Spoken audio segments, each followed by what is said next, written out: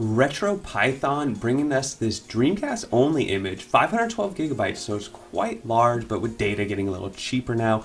It's actually not too bad. Over, like I said, 600 Dreamcast titles with this custom Dreamcast theme rocking for the Raspberry Pi 4. It will not work for the 3, but the Raspberry Pi 4 plays Dreamcast very well. And as you see here, even everything from going into your settings over here is done through a Dreamcast-like menu. And when you load a game, for example, you'll click it and it will actually spin the disc for you just like this. Pretty cool, right? So if you can get a little snazzy Dreamcast case for your Raspberry Pi 4, you load this image on it, I think you're going to be pretty happy. Now, there are a couple caveats, and I'll get into that in just a moment, but if you're looking for a Dreamcast only setup, look no further.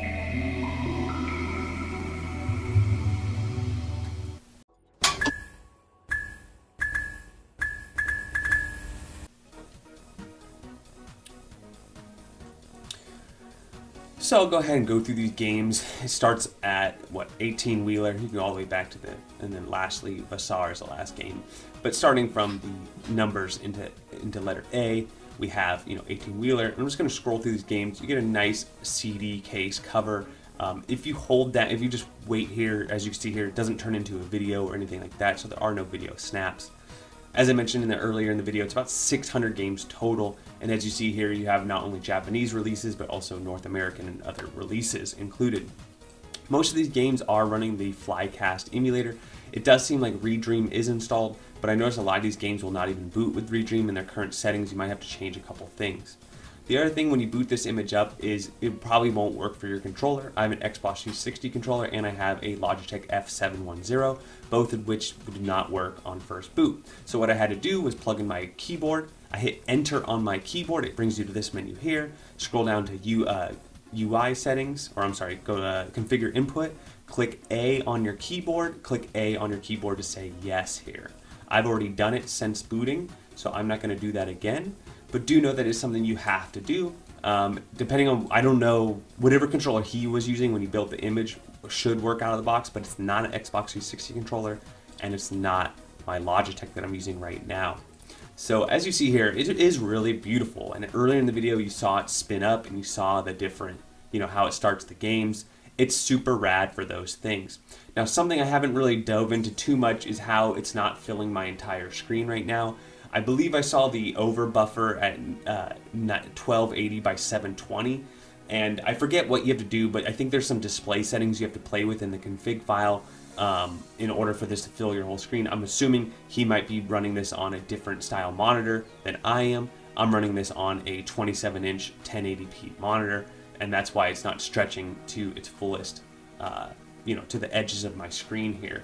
But that's totally fine, especially with these Dreamcast games. I'm actually not too upset about that because, these games were played on that type of screen back then. So it's not necessarily a deal breaker for me, but do note that you might want to play with that. So 2 little fixes right off the bat with the controls and the visuals. Now, I've played a few games now. A lot of these games I've never played before, so it's kind of cool to me to have all these. But I did want to say that there's actually a few games that just don't load for me. I guess I got to try some more cores and get them working, but they just get stuck on the boot screen and they just don't go anywhere. I'll have to do a little bit more experimenting, but for the most part, most mainstream games, like that Toy Story 2 game we just saw, Tony Hawk, Ducati World, all these games work just fine. I haven't really found too much of an issue there. The other thing that you should know about this image is that it is 512 gigabytes, which is huge. A lot of people are probably going to ask me if they can put it on an SSD. I'm sure you can. It's just, you have to go through all you got to make sure it's on the latest firmware and then, get it to burn your image that way. It's nowhere near as drag and drop as it would be as if you just put it on a micro SD card. Now with the micro SD card, it's going to cost you somewhere between $70 and $100. Maybe more if you're in a different country. So I can understand that the expense here, but I know a lot of you out there have like different SD cards for different systems. Now, this is one of the larger Dreamcast collections I've ever seen. Some of those, it's really cool that he made the theme and made this full image. So that's why I'm even doing this video, because I do think it is niche, and I do think that Dreamcast plays really well on the Raspberry Pi 4. When it comes to Nintendo 64, it's highly debated. A lot of people don't like playing Nintendo 64 on the Pi. I get it. There is some lag there. There's a lot more tearing going on. But with the Dreamcast, for the most part, you know, I grew up with the Dreamcast. I had a binder full of burned CDs. And, you know, to me, the performance between this and the real thing, you know, using an actual disc is very comparable. And I'm sure I'll get some hate on that, saying that, but for the most part, it's definitely, you know, 90% there versus Nintendo 64, which I would say maybe 80% there, 85%, depending on the game. So, there was one other little, you know, because it's my job to just kind of really look at some stuff, and I've been reading the comments from everyone else, and that is that this particular image is 512 gigabytes, so, you know, and it's RAR'd, it's zipped up, it's compressed. So the download itself is under 400 gigabytes. It's like 389 or something like that. So that wasn't too bad. But then now you have a 400 gigabyte file, either on your external hard drive or your internal hard drive, somewhere on your computer somewhere. And then now you have to extract it. And depending on how you have your extraction program set up, it needs not only the 512 gigabytes, but maybe a little bit more space for the temporary file as well. Long story short, you need to have you have to have at least like a 1 terabyte or larger hard drive to just extract this. Somebody might know a workaround, but you know, just for me, the simplicity, what I did was I just extracted it onto an external hard drive. The external hard drive was like a 5 terabyte hard drive, so I just extracted it through the hard drive, using the hard drive, and then I burned it to a 512 gigabyte Samsung Select is the SD card you're on right now. Now, the reason I'm telling you all this is A, so you know you don't spend all that time. A, it will take you a long time to download that.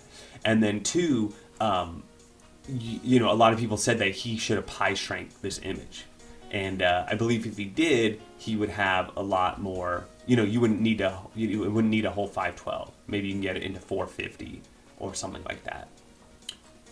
So that was just one more thing to keep in mind as far as the size. MDK2, great game.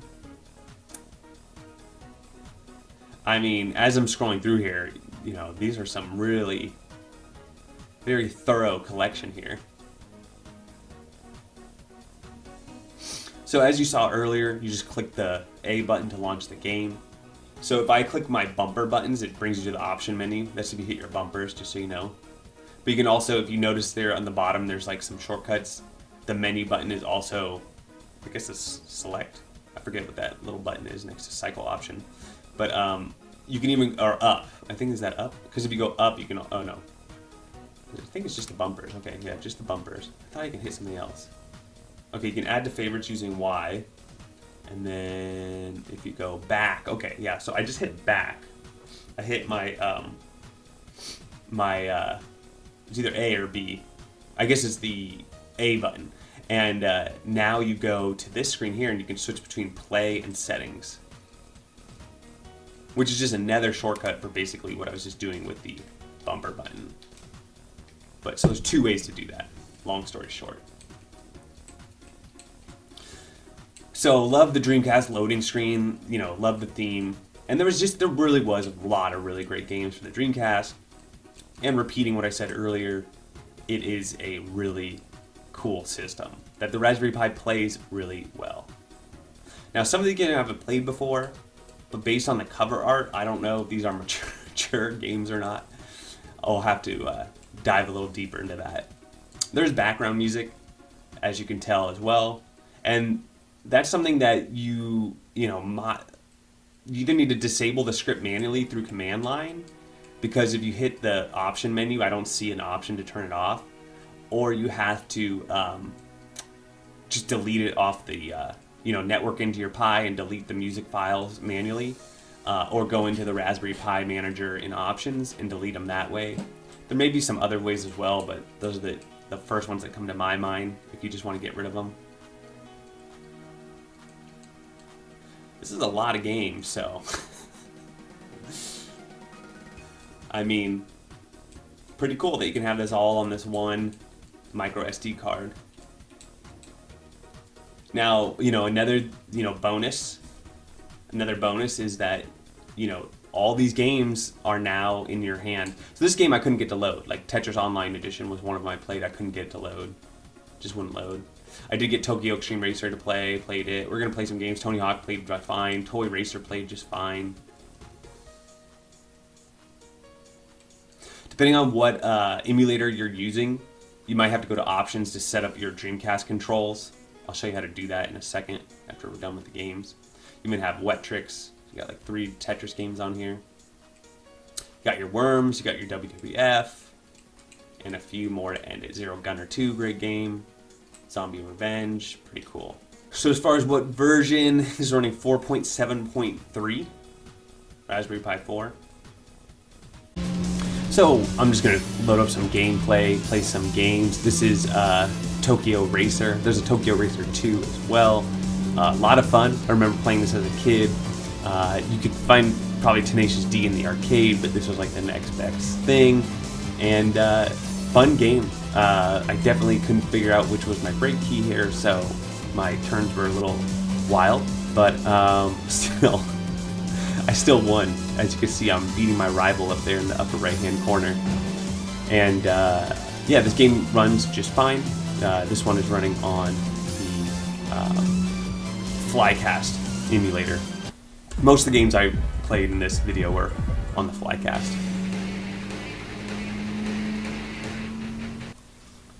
So all the games had this. I was able to put this one in, and you can actually hear the click of the power button. I don't know if you heard that over my voice. There's a little game of Tetris that I totally screwed up on, but I eventually got my Tetris.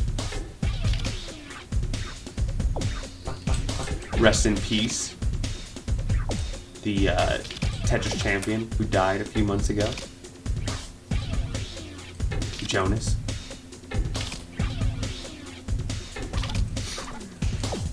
So I guess I'll give you my final thoughts on this image. And would you prefer if I just didn't say anything during gameplay? But final thoughts are, Virtual Man has the Dreamcast add-on pack, which gives you a ton of Dreamcast games. And to be honest, for me, it has most of the games I would play. So, and I have all of his add-ons and his hard drive all set up. So, I can either play it through his, Raspberry Pi 4 image, or I can play it through his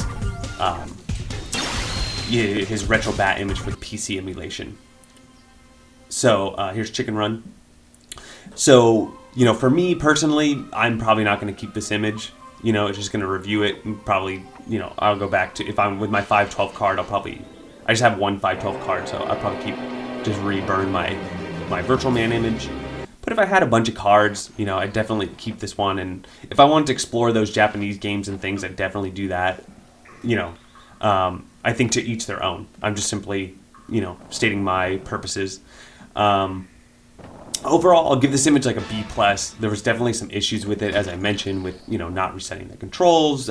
Some games aren't booting up. You could have updated the Retropie to the latest core.